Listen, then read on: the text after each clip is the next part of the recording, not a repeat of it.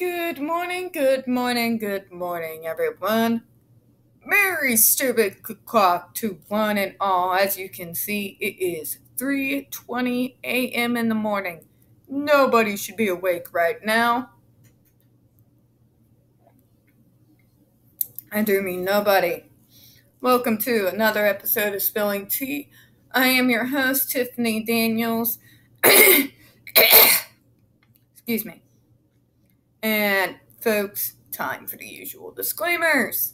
So, first off, you are going to find the link to this train wreck, garbage pile, PR piece of trash report right there in the description box, along with the other actually pertinent links to the Stop the Shocks campaign, including Autistic Hoya's massive archive on the subject, also including the templates, sign your name, click on your senator. If you like, there's a link in there to take a look at some of the other templates as well. Any other present, change.org, shut the Judge Rotenberg Center down petition. Also, folks, when we are speaking about the JRC, you're going to hear vivid descriptions of, as well as catch clips from video surveillance footage of peoples with disabilities being tortured and abused. If you have young children present, please use your headphones. And folks, need I remind you, it's now officially 3:21 a.m. in the morning. I'm actually lucky I'm even halfway coherent. So, if I stumble over any of my words this morning, if I go off on an explicitive rant because of how much of PR smoke blowing up my ass report this is, my apologies in advance, alright? This is a very triggering subject on a lot of levels.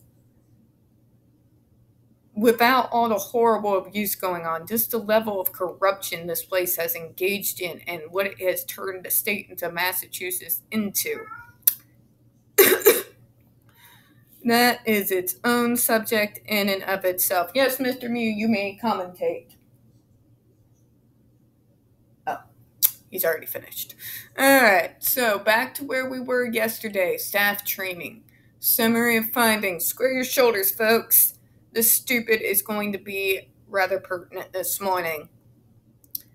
The training program at JRC has changed and improved in important ways as a result of the August 2007 incident. Oh, tell us, Judge. How has it improved? New staff members now receive training on the exercise of good judgment and required to go through additional 8-hour training of probationary period prior to being able to administer GED applications and perform GED self-care. Oh, for fuck's sake, that's an improvement? So, instead of going the rational route and extending the training period, getting more extensive training on handling actual mental health crisis situations, instead of getting more extensive training on how to deal with people with varying neurodevelopmental disabilities, you instead add an extra week of training on quote-unquote good judgment on when and to when not torture people and how to take care of your torture device properly. Really? Additionally, all staff are required to be recertified every year in order to work with GED students. Oh, for the love of fuck. You are really certifying people in 3 weeks? Folks, I'm not kidding. I looked into it back when I was more physically healthy. You come out here to this state that I live in. You have 6 months of training to become a medical assistant, and you have to be certified. Are you really telling me that in 3 weeks you get certified to work with not only medically fragile people, but mental health and neurodevelopmental? What the actual... I thought the training for people with neurodevelopmental disabilities their case managers and their direct care staff. I thought it was lax here. Holy hell. Judge. Moving on. In discussion with JRC staff members, it is also apparent that despite the extensive training new staff received, you call that extensive? You call that extensive? What planet are you on, Judge? It takes some time before staff members feel comfortable with JRC residents and the GED program. Really? Because I would never feel comfortable with it. Most people who live out here who've done medical assistant training and have done CI training would feel uncomfortable with it. Out here, they don't believe that it is necessary to punish someone for being disabled. Just saying. It is clear that a lack of understanding about JRC's treatment approach in the GED program contributed to the 2007 incident, particularly given the limited experience of the staff at the Stoughton residence that evening. Oh no, Judge. Oh no. No.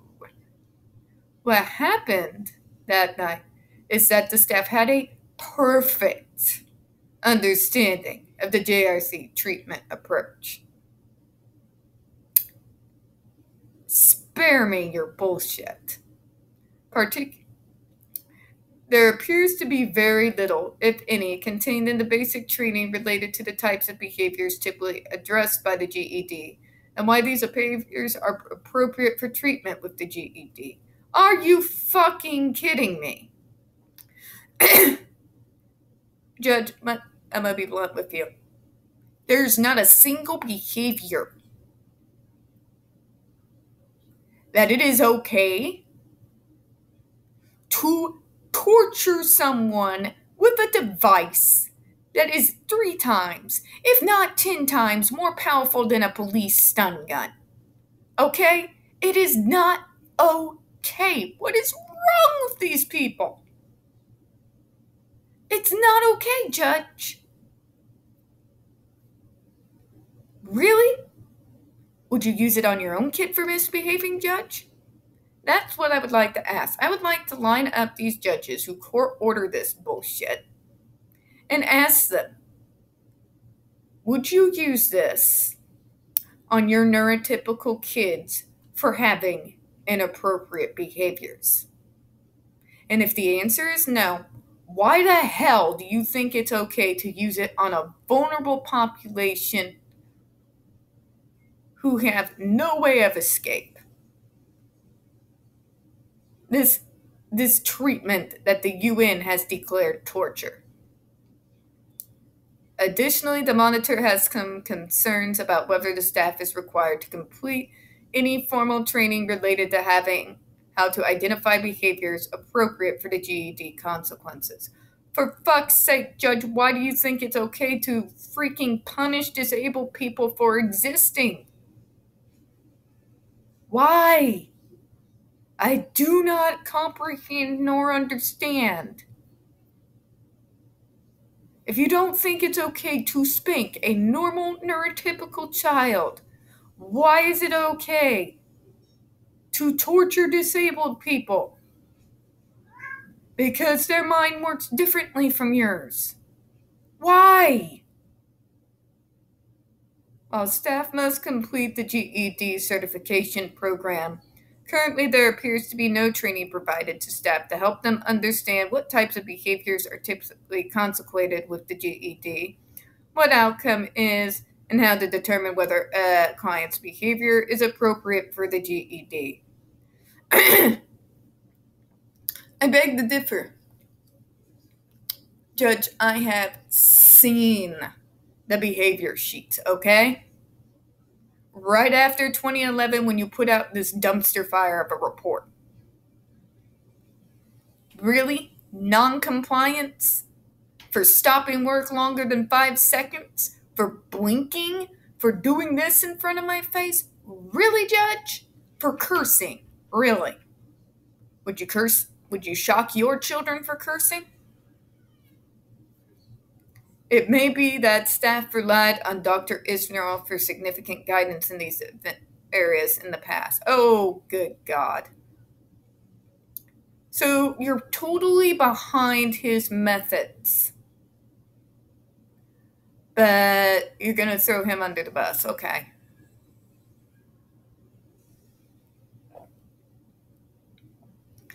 While staff are instructed that they may witness a behavior in order to administer aversive and are told that the DVR monitoring cannot instruct staff to administer aversives, then why the fuck are they there? That's my question, Judge. If DVR monitoring cannot tell a staff to pinpoint a behavior and shock the student for existing, why do they exist? Why all this camera footage? Why does every move the disabled person make must be monitored at all times? Why? I would like to know. The August 2007 incident itself, in its entirety, is not presented to trainees, nor is it used as a teaching scenario in basic training for new staff. Why not? It also appears that JRC employees are also not currently trained in when and how to contact local law enforcement. While mandated reporting to state agencies is thoroughly covered in both basic training and in-service training, situations in which law enforcement should be contacted are not reviewed with new or existing staff. In fact, they discourage calling the authorities, Judge, just in case you were wondering. Recommendations. Oh, dear God. A learning curve is expected in any job, and it's understandable that new employees may take some time to assimilate given the uniqueness of JRC. Really, Judge? I would walk out first day and run to my nearest local news station fucking immediately with all the training materials along with me. And I do mean run, not walk. The school should institute a mentor program for new staff. Oh, for fuck's sake! We're going to brainwash you. Oh no, we brainwashed you before, but now we're going to just start at the onset. We're going to make you feel okay about hurting and torturing and abusing people who are put in a completely powerless position, whose autonomy and human rights are entirely stripped from them the minute their guardian signs off on this shit.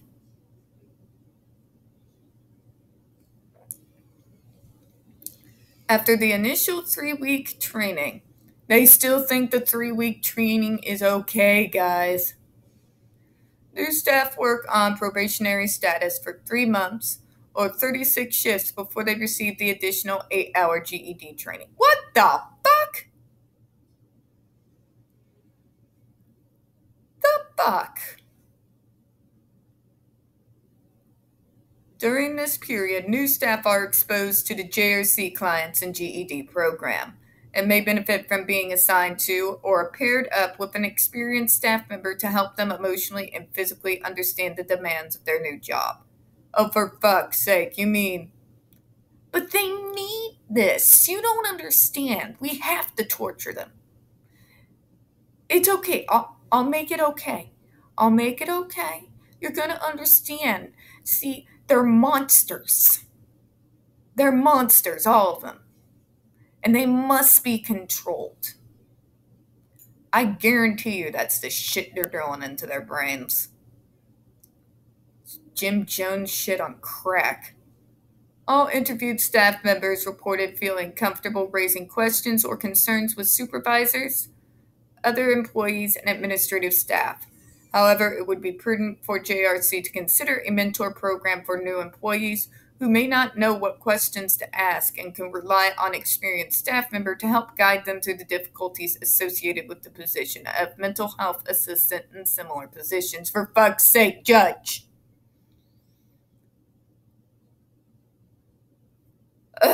I've said it again, I said it 1,000 times. 3 weeks is not long enough to throw in a newbie just graduated from high school who is barely a full functioning adult themselves into mental health situations, regardless of whether it's this torture center or any of the places that are out here in my state. What the hell is wrong with you?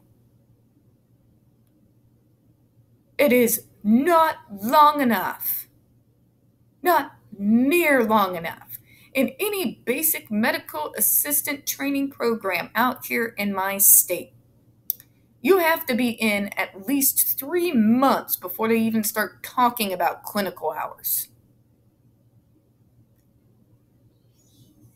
Even in their pharmacy tech positions, their pharmacy tech programs out here, again, you have to be in at least a month and a half before they start considering you pursuing clinical hours. And that's a farm tech program. Moving on. And the fact that you think a mentoring program is going to cover it. No, Judge. A mentoring program is meant to brainwash the people coming in, who react with horror at the monstrosity and the cruelty you show these people, and you are wanting to have a mentor to smooth their nerves and blow smoke up their ass and tell them it's okay, they're not really people. Right? It's desensitizing people. It's what it is.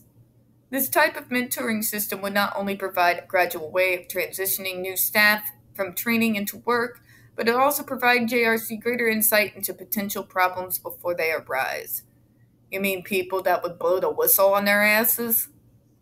Mentors, as experienced staff members, would be in an ideal position to raise any issues with new staff or during the training program with JRC administration. They're going to whistleblow on us.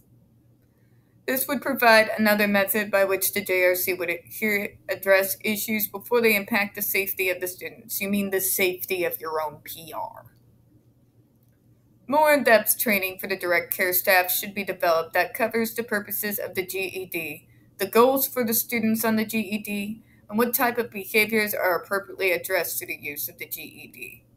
Oh yes, we can't have us, being ourselves. Let's shock that autism out of them. Mm-hmm.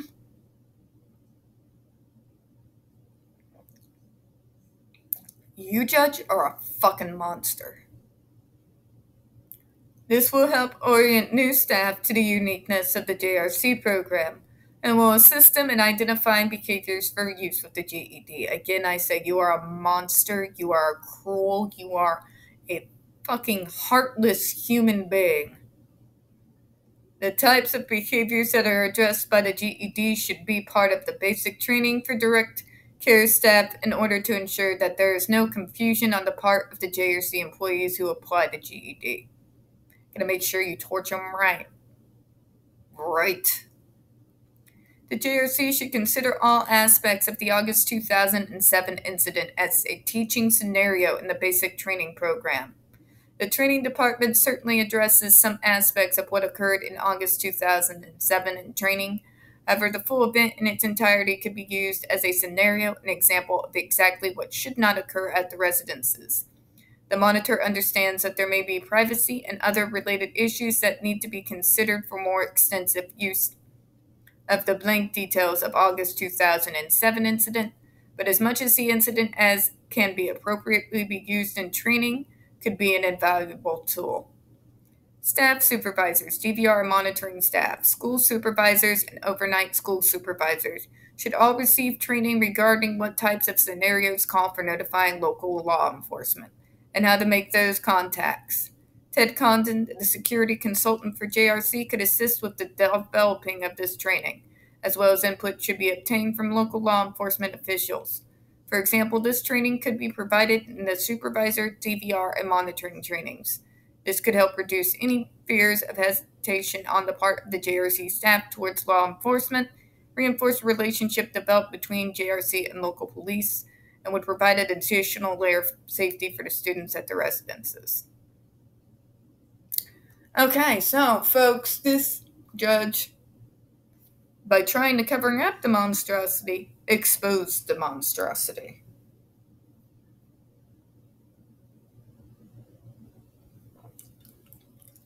What do I mean by that? The judge is not just trying to assist in making new, fresh off the graduation stage, direct care staff who's been inappropriately and not nearly adequately enough trained to feel more comfortable with the torture and the horrendous things done in the name of treatment at this school. But through this report, he's trying to make you and me comfortable with it. He is using that high-handed appeal to authority to sit there and tell us that we don't understand what it is we see in those video clips, in those victim testimonies, in Cheryl McCollum's testimonies. We don't understand what it is that we are seeing with our own eyes. He wants us to believe that these folks are criminals that are in this school, that they're so severe that this is the only thing that works. He wants us to believe that this is a solution. He wants us to believe that it isn't torture, that it's necessary, when it's not.